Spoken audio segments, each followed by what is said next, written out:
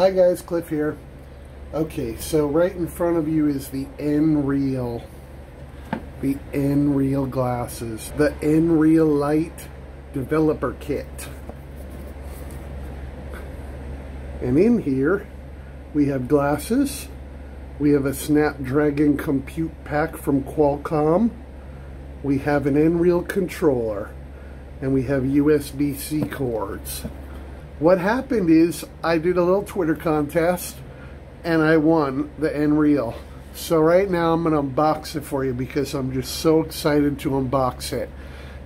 And at the show I did the demo, one of them the zombie demo, and the screen is the clearest that there is because it's two OLED Sony 1080p's that are sitting on top of the glasses up on the brow that are mirrored down. And none of the other, the Hololens 2 and anything else looks very hologram looking, not vivid, not clear, blurry. And so this is the device. Now look at this. First of all, the box is incredible. Second, it comes with a case for free and cool stickers. See? So, and then we got a little instruction booklet here. Quick start guide. You turn on the unit, the puck. You turn on the controller. You fit your best fitting nose pad. You tether the glasses to the compute unit with USB-C, and they're going to have the USB-C on both ends because of the feedback some optical engineers talked about in AR. And then you can use the controller like a mouse and like a mouse pad with a touchpad, and then you just enjoy it. And then the developer kit is really simple also, and so you can just sign up the developer kit. They have an emulator now. You can test with it, and then you just develop it in Unity, and Unity is so simple. So now the other thing is that we're talking about accessories. So I saw a presentation at AWS, and Chizu, of the founder of Nreal, he said that for now it's only available with this unit, the Snapdragon unit, the puck, or it's just becoming available where you can just tether it to a Snapdragon phone. But he said that soon in the future that they're going to upgrade the device maybe to, you know, the second version, since this is really only the full first developer kit version, that they're going to, look at this thing, it's so beautiful, it's incredible. So what he said is that it's going to be available on almost all phones. So not just a Snapdragon, but soon enough, any phone could just plug into this with a USB-C. So it's really incredible, and I'm going to unbox the rest of it. But before I do, the other amazing thing is that he said that the accessories aren't going to be tied down to just having to buy Nreal accessories, which other companies are doing. So what they're going to do is they're going to make it so that you can get gaming controllers and devices from all sorts of manufacturers in consumer electronics, and opening up the software and the product to allow a collaboration and partnership with other consumer electronics manufacturers, I think is a great move. So here it is, and I'm just stunned, and I just can't believe I have this.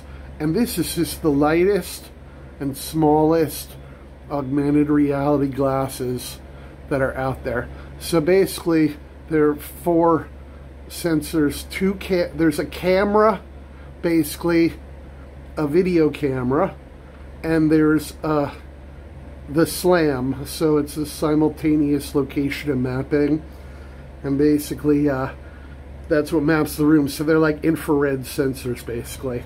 But I mean, look at this, and look at this. I mean, this is just crazy small. It's unbelievable. It's like a miracle. This is the new miracle device right here, okay? And then it comes with a nice USB cord. The next version is going to have the USB-C on both ends. Look at this. Look at this. 2 Sony OLED HD 1080p screens that come that mirror down into the glasses. And this is just look how small this is. It's just unbelievable, okay? Look at this. I mean, this is just form factor right here. This is wearable, and without, you know, looking funny. And so then here, nice little cleaning cloth. Here we have the puck, and it's magnetic. So this is a full-on Snapdragon Qualcomm chip in here, basically. But you won't need this because you could just plug it into like my Samsung S10 phone. So this is the pack and the charger, and this is the controller. And it's just magnetic. And it's just the design is very intelligent here. So then we have a plug here, and we have some nose bridges. So they give you multiple nose bridges here, so if you have different size. And then here, I believe those are prescription and insert. So they have they're going to have it where you can actually pick the prescription insert you need if you have glasses. And half of America, 300 million people, half of them, about 150 million people, wear glasses. So the other devices don't really work that great with glasses. So you can actually fit thin glasses in here, but with this you'll be able to get your prescription for the Nreal. So that's pretty much it right now. That's all I really wanted to go over. So I've started to develop on Unity with this. I actually started delving on Unity with this long ago, and they just came out with that emulator a little while back too. So you can too. So go to Nreal.com and get your glasses quick before they sell out of this second wave. They sent the first developer wave. They're sending the second developer wave now, and you want to get in the first wave. So it's just amazing. They're at the MIT 2020 hack, the MIT VR AR hackathon right now, and they're also in Germany and UK and Japan and Korea, and it's just an excellent unit. And when it's a great unit, they do all their marketing right, they get the positive press sentiment, and the people like it, and it's the lightest, smallest, best form factor, and the clearest, most vivid HD screen, then it just makes sense that it's just a win-win, and it's a win for everyone.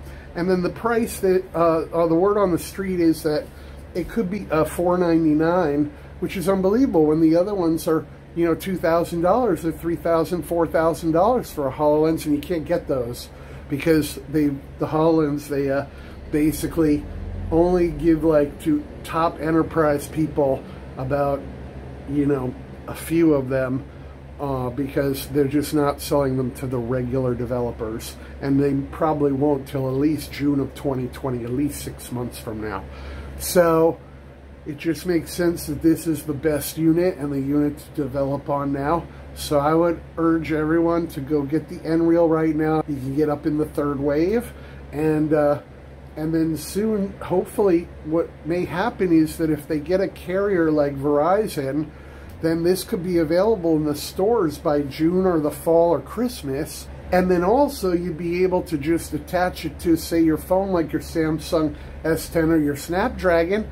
So, I went to CES in Las Vegas 2020, and Nreal gave me the dev kit and a pair of glasses because I won a contest on Twitter. Well, everyone did a little Twitter contest at their booth. So I'm very happy about that. So I'm one of the few people in the entire world that has my hands on the hottest mixed reality, augmented reality glasses that are out there in the entire world. As you can see here, I have two Magic Leaps. Magic Leap gave me those. I have Bose AR glasses, which isn't AR even, they just claim to be AR. It has a little bit of spatial audio, connect to Google Assistant, Amazon. I have my old Google Glass back there, and I have a Vuzix right there. So I've been around the block with augmented reality and mixed reality for a while, and I was one of the first to show everybody in 2018, August 2018, and then also all through to now, and the entire XR LA group, the Magic Leap glasses. However, here the Nreal. Now let me go through all this, okay? Nreal's doing everything right, doing all the marketing right. So I've seen the whole landscape. The problem is that these companies, these AR and these VR people, they keep wanting to push this technology that's not really ready yet, I guess, and won't be ready for a while. And it's nice to at least get it out to the public, but then if you're not going to market it right, and you're not going to sell it right, then what's the point? I mean, I know there's many other reasons beside that, but it would make sense that if you put out a product to the public and to developers, that you would want to sell it and have people want to buy it, and that you would want to market it right. And also the news and the public sentiment. So that's the great thing about the Nreal, is this is the first time ever in augmented and mixed reality that there's been a good sentiment in the news media, in the international media. So I was just at the Consumer Electronics Show 2020, saw all the innovations, 200 of them, interviewed them all for 4 hours, 2 days before CES, at the CES Unveiled. And I have to tell you that Nreal is a nice guy from China who got his PhD in America, and he wants to bring mixed reality to the people at a small price and the best quality. And so I fully support people like that and entrepreneurs. The other thing is that it's all based on the Qualcomm Snapdragon chip, and Qualcomm is in San Diego. And I have an iPhone, and I have a Samsung S10 5G, and my S10 5G that I'm recording you from is the absolute best phone I've ever had in my life. And I love Korea, and Korea is innovating, and they're taking over America, even more than China, except for TikTok and Musical.ly apps. But Korea is the best innovator in the world right now, I would say. Although I saw an enormous amount of people that won the CES Innovation Award were all from Paris and France. So France is doing a lot of dominating also in innovation, and some Germany, but really at CES it was basically France was just killing it. So aside from that though, and Korea, let's just talk about the Nreal. So first of all, not only did they come out about a little over a year ago, let's say it's 2020 January now, they were at CES this year and last year, so they were at CES in 2019 in January. So then they announced this Nreal. They announced this way back in around December or November of 2018. So that was the first thing. They announced it in 2018 in, say, November, December, or even earlier. And then they were at the Consumer Electronics Show, the International Consumer Electronics Show, which is the only place to be now because it's insane with unlimited amount of, there's 8 conferences there separate from CES now, so this is no way you can do it all, but I got most of it. So for them just to have a presence and be at CES an entire year ago in 2019 to showcase a product, that makes a lot of clout.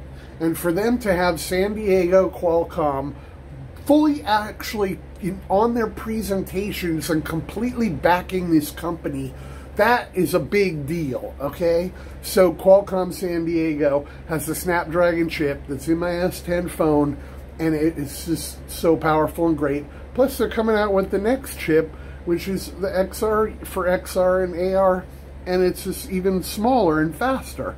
So right here, this Nreal, they had a good showing at 2019 CES in January of 2019. And then they started to make the device available for the pre-order last fall a fall 2019. All this is very intelligent marketing, okay? So then they go and do CES in 2020, and they were the #1 at the show, okay? That booth was packed for days, and everyone was liking it. And then all the news sentiment was incredible, saying this is the best thing, we're so happy, it's so great, it's so light. And we're talking there's only 5 to 10 internationally known tech journalists that are writing for the main sources out there. So you're not hearing much information really on the mainstream. And so for them to put out good sentiment on this, and for multiple people and media that have done the show are calling this the #1 CES award winner of CES 2020, I wholeheartedly agree. And let's say it's $499. And that will just blow everything away, anything that's ever been made away at that price point for $499, and bringing it to the people. So that's what I'm all about. I'm all about greatness, the best of the best, and helping people and bringing VR and AR and technology and electronics to the people at the lowest price. So thanks a lot for watching, and I'm going to do more development also and start showing you some of those videos. So please make sure to like and subscribe, comment, send friends with like minds to connect that have value. Thank you. Have a great day.